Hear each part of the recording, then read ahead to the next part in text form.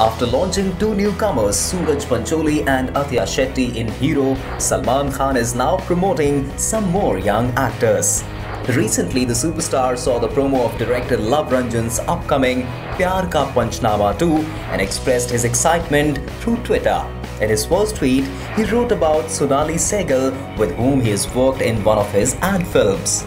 In another tweet, the superstar remembered Omkar Kapoor, who had played young Salman in the movie Judwaan. The Bajrangi Bhaijaan actor also mentioned about actor Sunny Singh. In his last tweet, Salman hopes that the film does well.